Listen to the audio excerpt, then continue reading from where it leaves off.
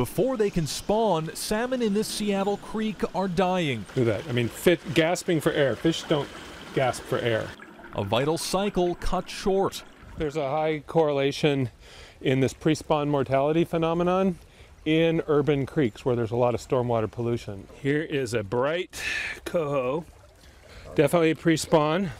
Salmon spend years at sea, then migrate up streams or rivers where they reproduce. But with increased development, more metals, pesticides, and other pollutants are ending up in the runoff from the rain.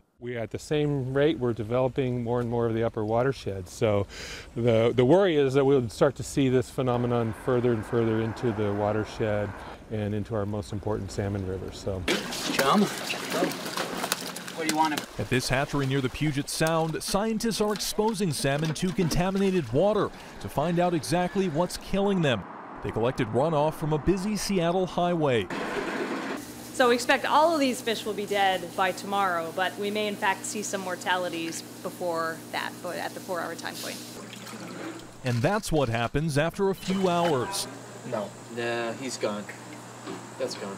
To decrease toxicity in the runoff, researchers are also treating the water and testing filtering systems. Well, there's just a bit of mulch on top, but then it's a mix of, I'll let you in, it's a mix of gravel and compost. The result this time, more promising. Well, I've been kicking and wanting out badly. An experiment that could help not just salmon in the Pacific Northwest, but fish in other streams and lakes around the country. Robert Bumstead, Associated Press.